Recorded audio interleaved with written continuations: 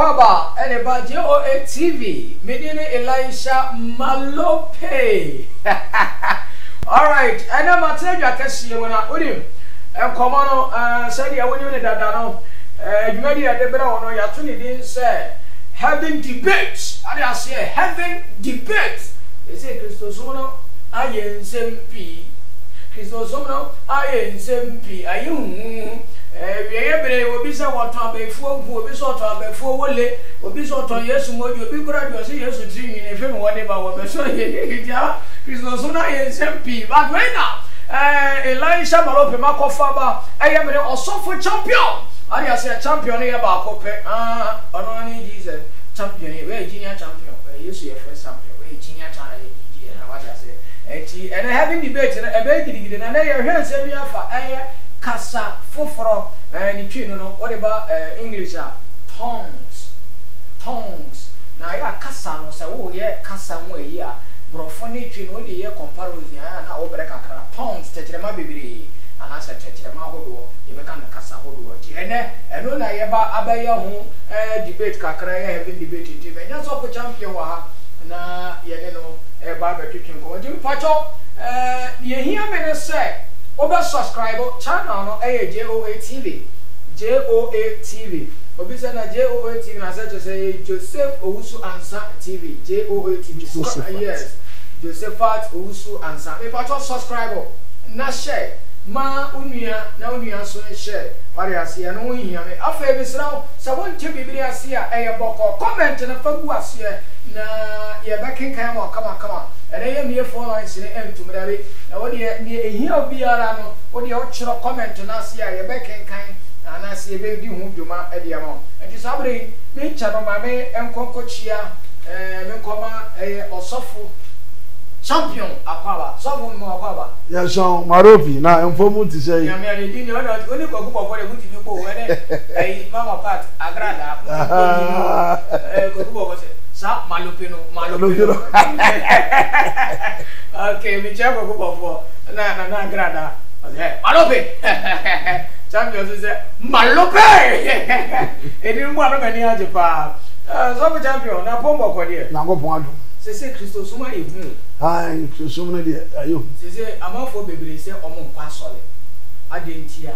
Obeko sofo bi sese. Na ansa na yenko e program no so yen share program na e wo kasa foforo ensem. Na so the same visa question we kakra say sofo say Christianity ya ba. Good. Na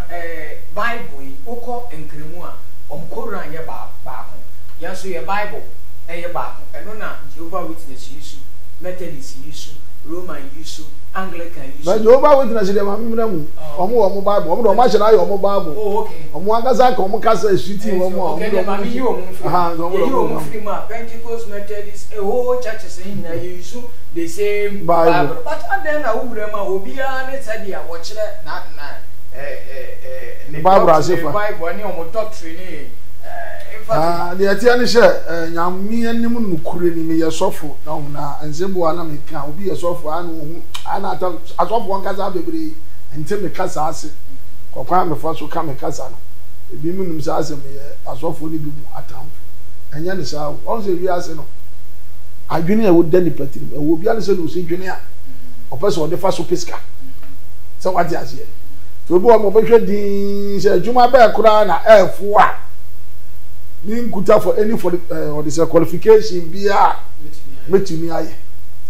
I said they be an on to say Peter and go school. On him channel, a share for John, a share for money, baby aye and go school. And I used to foul. So perception of our mount foot. It was awful say one go school crown on us. With me kind Bible, no can hallelujah. Praise the Lord. Yeah, just what with me as well for money, but you couldn't. I don't want to see Peter and go school. I am Mr. Peter will go school. Pa. Many software make I just say Peter go school. But I'm just school by no boy. Yes, you so far. Peter did actually. Yes, you know why. No, your teacher. No, I charge for the Peter did actually know what I in school. Peter, sir, Peter Peter uncle say na okay you can say educated if you say the animal from school they shall say few more from Peter school now or no there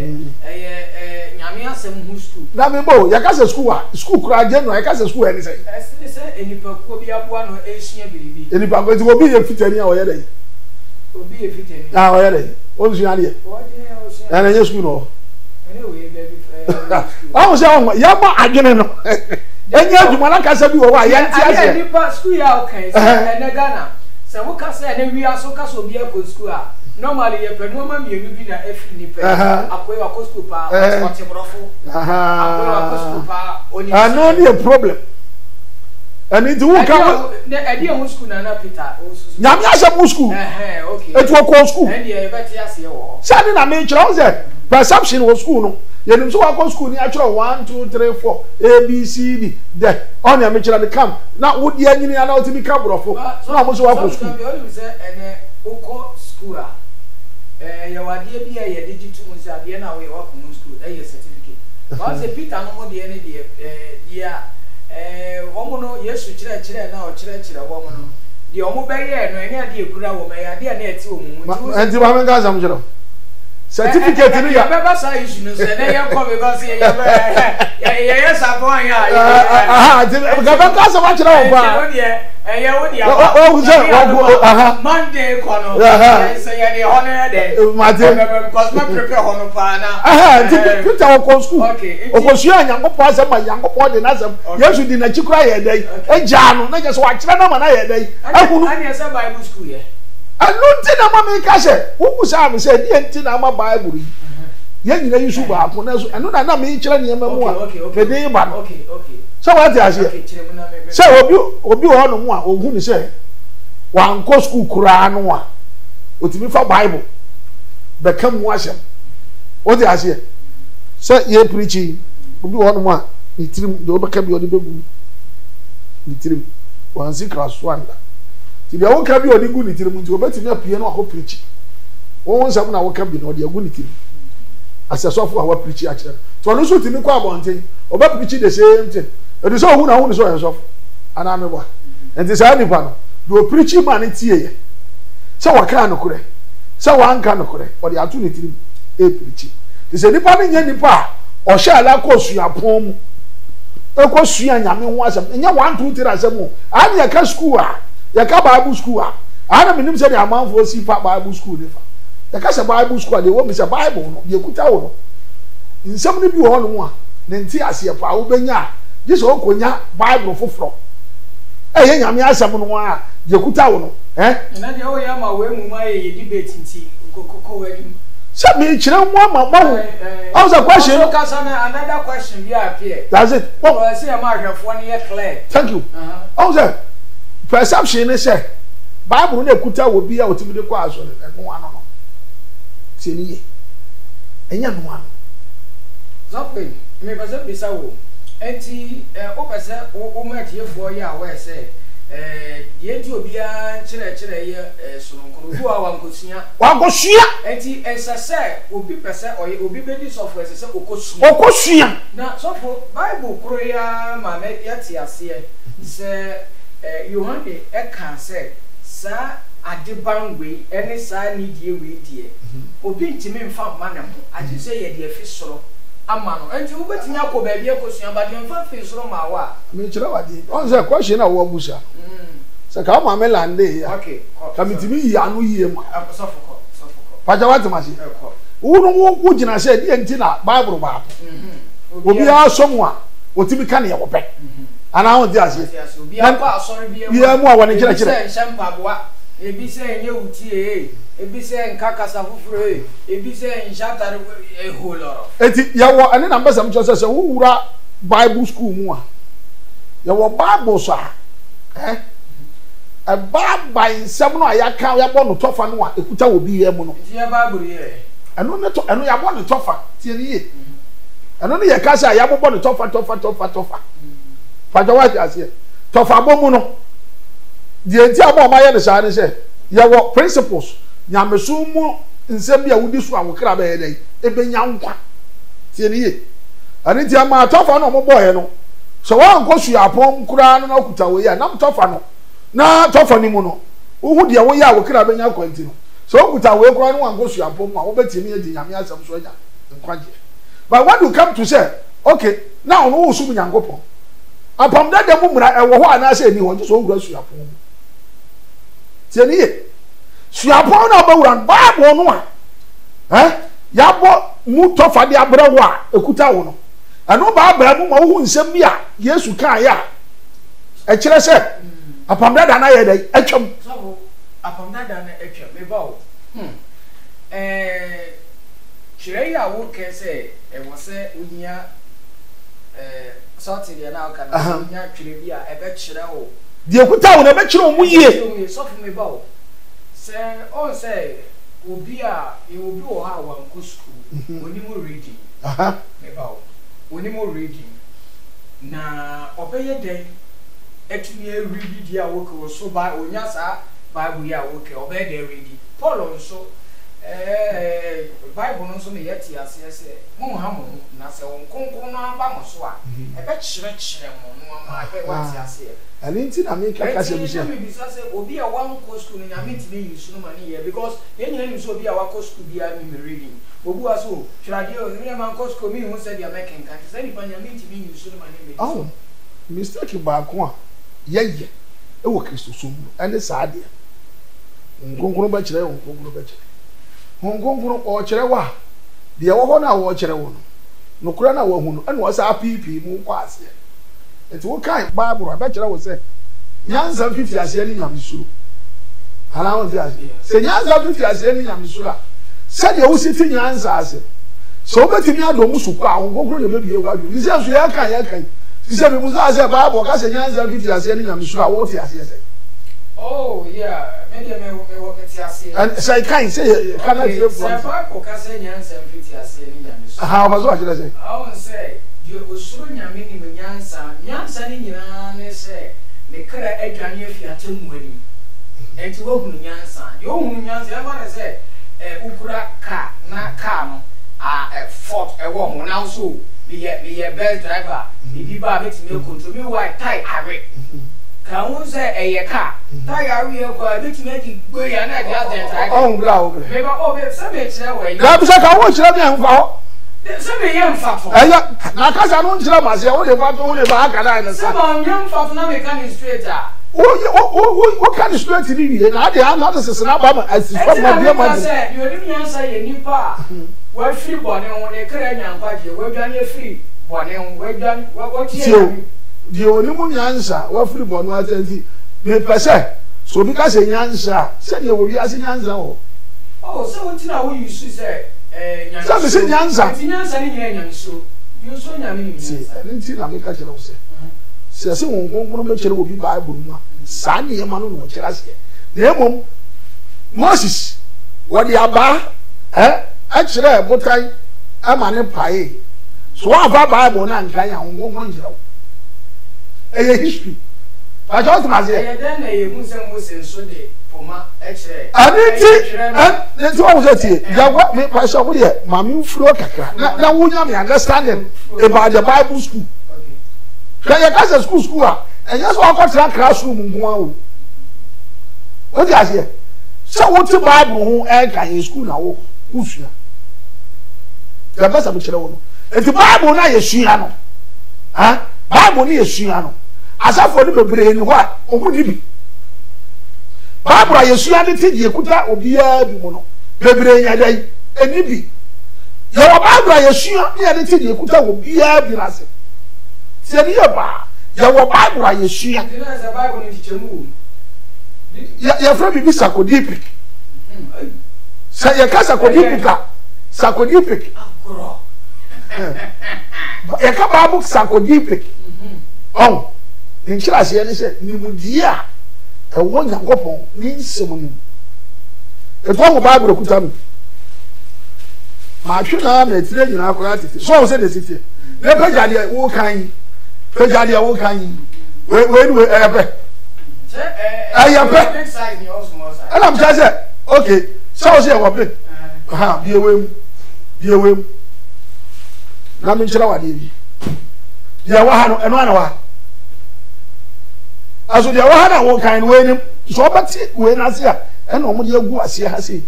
the friends akodife eti we na go na hu nim de se de ma asem wo Yesu ka no ye mutaye mo de kasa aye ena ha na Yesu eti na mo ne de kan asem bi a me kohwesa asem wo se Yesu se Yesu se oso ni asase ansana sa emransam no kitwa ba akokura no oso ni asase ntwemu ba akokura nyede emfiri me ma kwa hwe mutaye ma odi yede odi kasa Yesu wankasa kwa ewo nyina so ye mo ka ye ne se tirie no o kire se apam dade mu mra no na dufo no huni se wo sai mra no tirie o yi mra ni bia firi ma ye dai no ye de wo pe ana no mo busa the question enu yi ano no wo ka se before say oso ni asase no twemu no atwode kitwa ba akokura mfiri mu no wo ka se that time no ye juni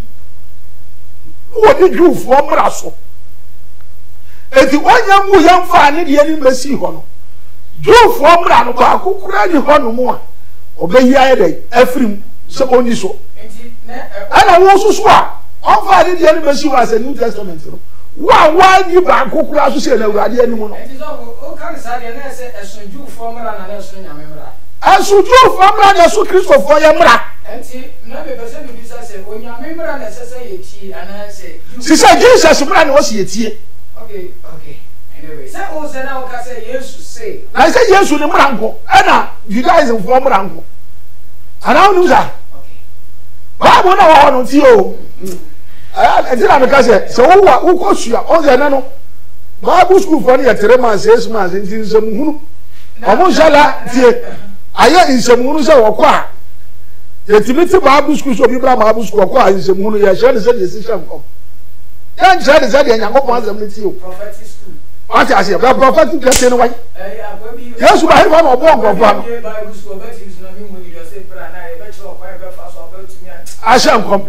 we no mu na ama Bible no mu nti ase enti bi pia bonti no enti na me ka sa bi a me say so we be say o ye theologian or ye scholar me masem want to be put you wrong with that o so ba sia so for me do an was don say na ebre bi uskeni bi na oko any businesses ka for ni bi tete ka for say this part no ni na oche na fro konkoso na wo ko na wa fa Bible nyame asem ana wo sia wo ko to oguso kenkan no a wo ko no a no ena nyame di pa no bi be pio no zanze eja anti dia okay what you are so me kan ko me ho na ga kire na ase say no what kind no want to ask you Philip say obato no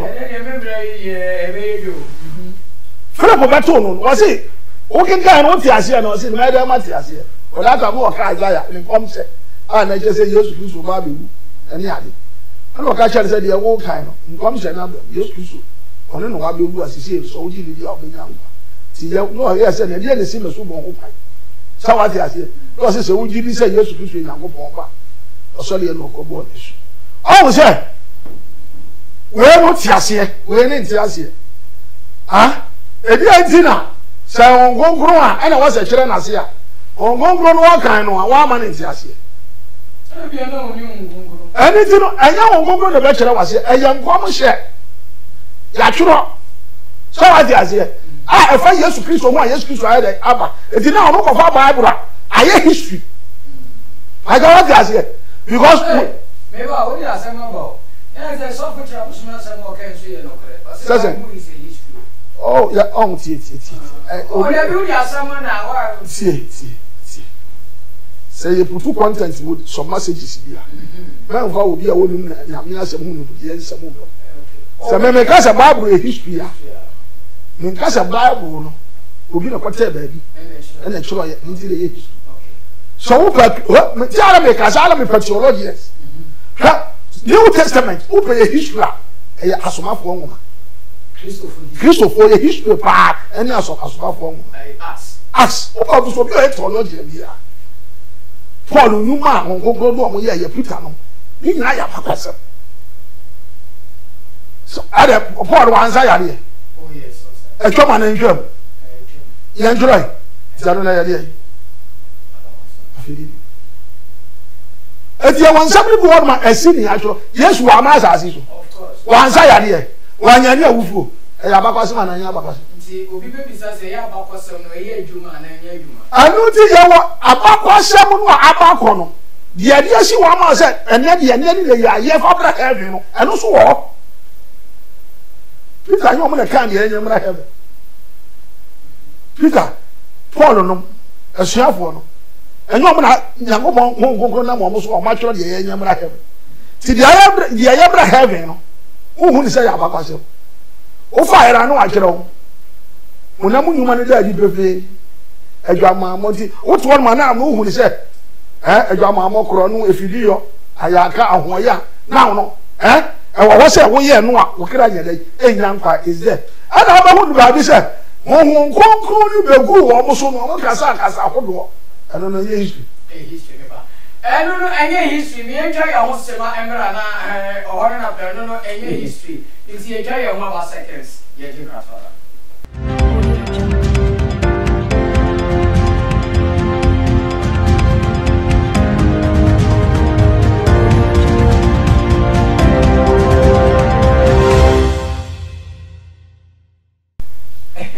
me some walk over you you say so for channel say no history JOA TV JOA subscribe mama why o call YouTube na no JOA subscribe na share ma wuni had the teachings papa because I'm on fire confused now it is obi kura say the producer say na me say man the training Germany it is here mama me tell you you know have some time here but you go so make us a baby history on say at times no among for because history idea actually we say case be actually idea the kwa ensanye there dem ebi onyankopon asem mayete asese na asem mapa e ba be di twuma na abewie say the asem esie asem enwie ya ensanye there enko saa so na onyamekuru ya say na asem so de se osoro eni asase ntwemu se de aka na asem twere de keto ba akokra ene da no ka kire Israel fo di say Israel fo no o ma twam ti sa asem nyina nya adwuma na no ka kire Israel no ka kire Israel fo na Yesu na ne mu na wo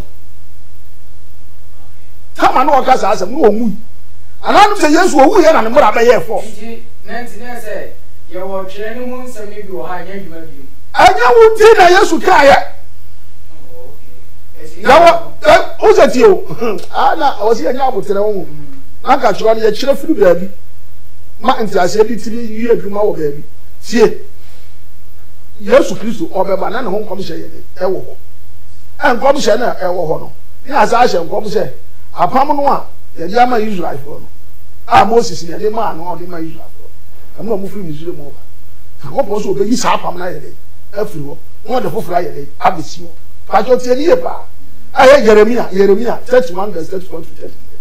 so what dey so no omu ba pam foforo enko ye de ma Moses Misiri masas e ba so what dey asi it is apam foforo na e ba e kwa ba so na be ba e Yesu na de ba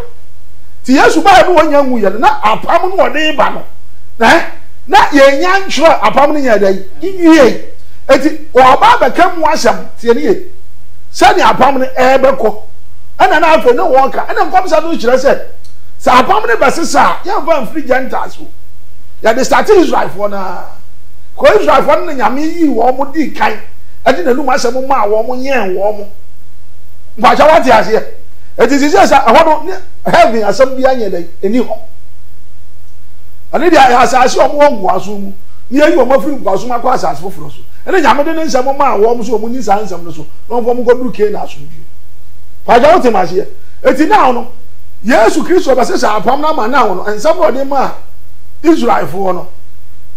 wa de foforo so ba mo di so a ene de o be ba ne nje wo honhom fa na so de ono wadi ka ya de ne start ya no chiri se honhom fa mo na afi promise no o chiri se de ba sa de na start ya na So me producer say. E ba ja what ma say? Me producer say me say o ka say eye Israel for e na nyamekye san koma say ene san na tie dia Adam ne if koye bone no asotwe na san ka ye o nko ne say ye kan hu ye nyina ye nya because na me bo aya na mo ka asem bia Bible no mo nsu aye njire mo ka asem bia no fa mo ho di tie dia tie no say oh tie me producer no say na me ma na hu say Adam ya bone ne ase ya kan ni pa Adam ya bone na e kan ni pa nyina apam nya Adam sa mu nya adwen sakra so ka Bible na kire say Adam no wanye bone die bio ada na mo do sakra wa adwen na wo nya bone oh say ana tie bone ni nyina mo ya tira ma aka ye no na Nyankopɔn ho se ni nyina mu no ode ni ba Yesu Kristo ba jini bi na Adam bone ya da wo so a ni nti wo hu ne se untimi nyi boni untimi mfiri boni mu juonu Yesu Kristo di na tie nanu ma se na wonfa boni bi a da wo so nyina anye dai enchew ano so e problem na obetima ko bere Adam bi mu na o ti ase nya me so mu no ma me nchiro di ama na aba se ya di nyame so na so se wo se wo sum nyame a utimi nya wo ho ti fie toka timi nya wale wo mane ade so what ase sa perception no na wo yemu nti amanza bi wo no mo a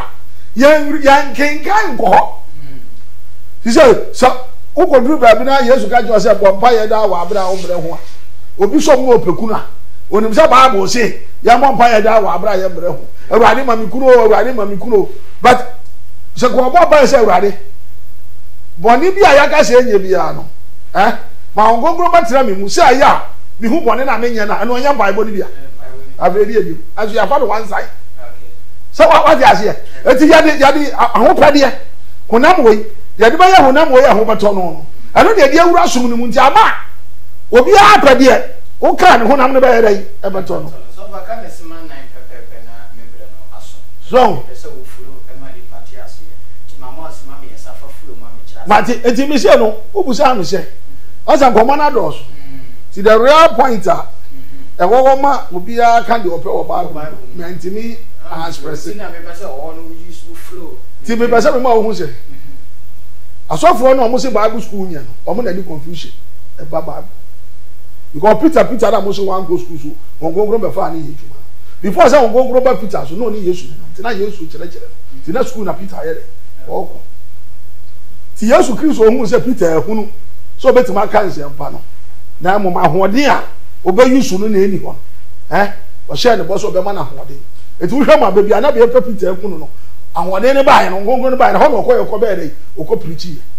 o kwa ka obi se na Yesu ba ye wa ngo school na Yesu won na de ne ho nsam aye de aba o ko school mu ko sua me ho asem ana azere eti adikanfo no adikan sua de na turato ase ma ni eti amam forecast so ba ni party bi e mu ti so ye ni party odidi o yes ani ti na ma ne ya Yesu no a ya ka so ye Nyankopon no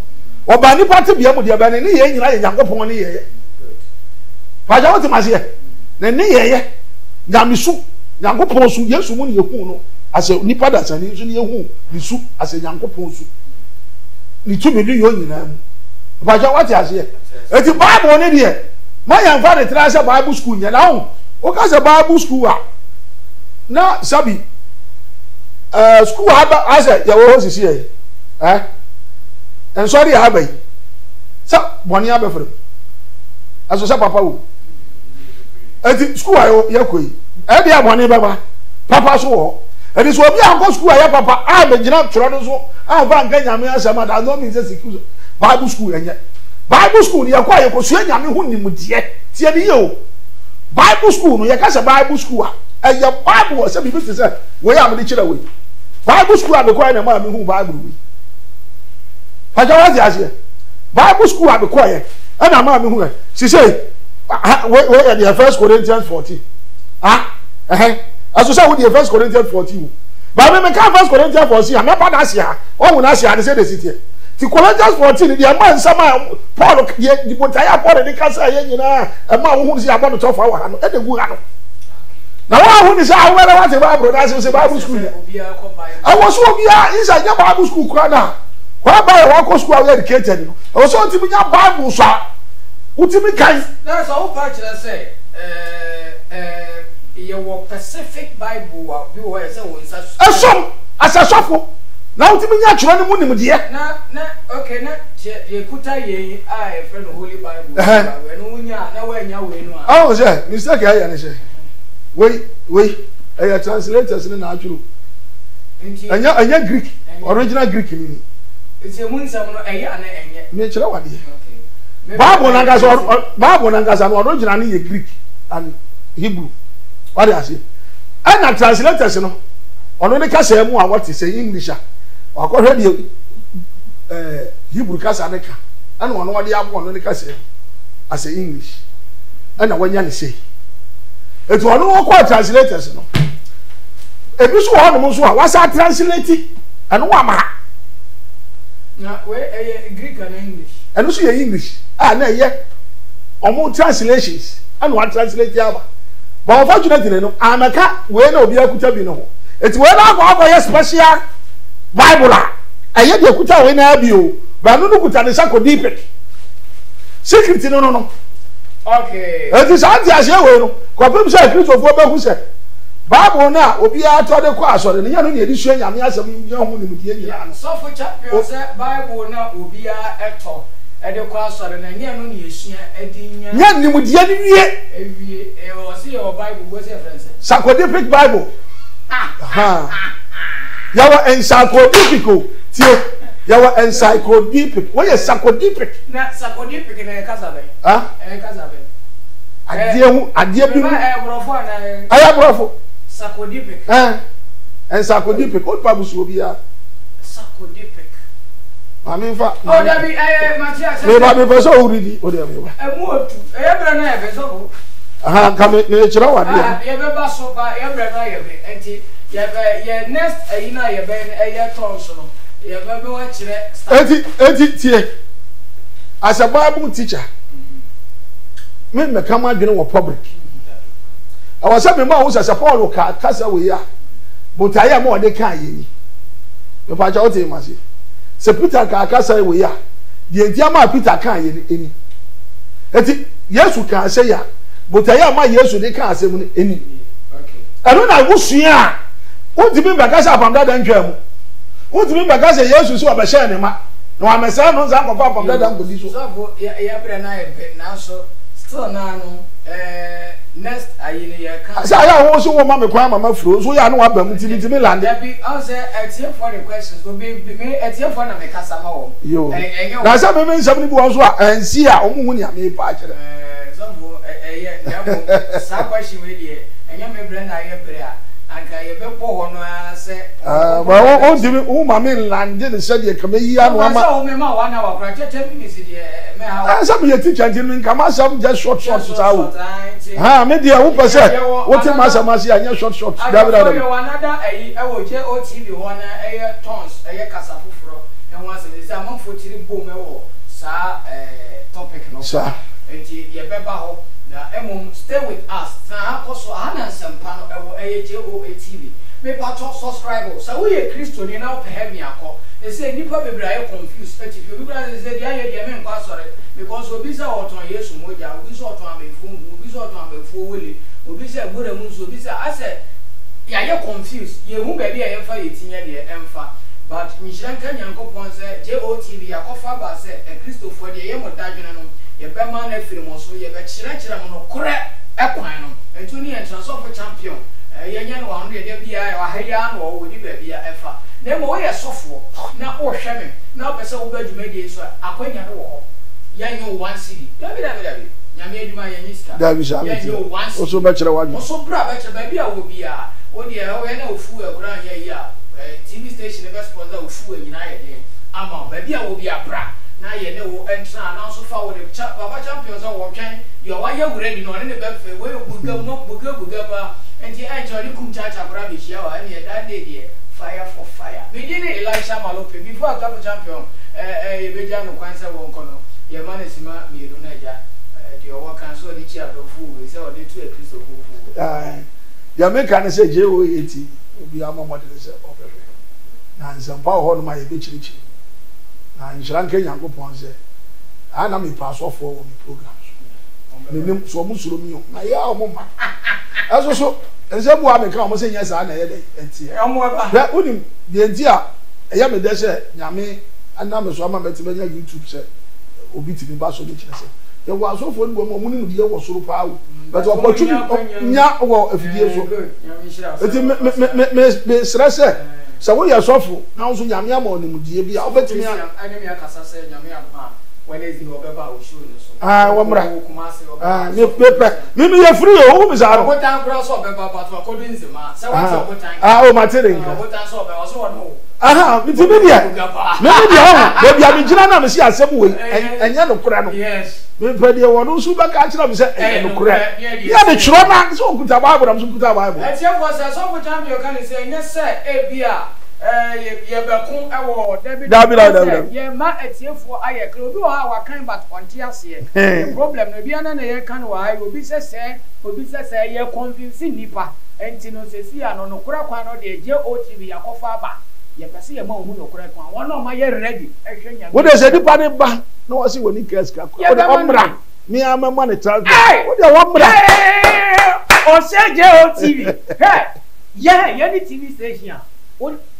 what is a flight? And if you are South Africa, you get a flight. What the Omra? Some champions of the Jamao. Omra TV, Akofaba. Some Chiani Pam, you be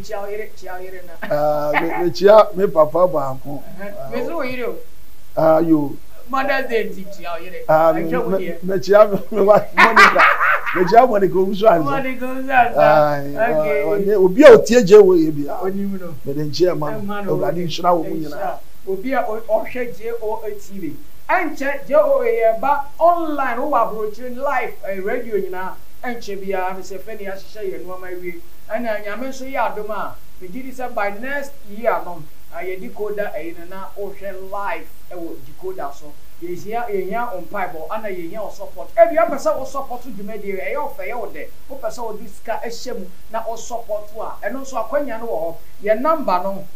ye the air to ga ye number no ma me hwe phone so na we say hey now TV station no ni number no me anko school 0244 0244 me de wo bo meka so wo de na me mo ye TV station number no 0244 634723 me si studio 0244 634723 sofo champion and number and no ye CEO of this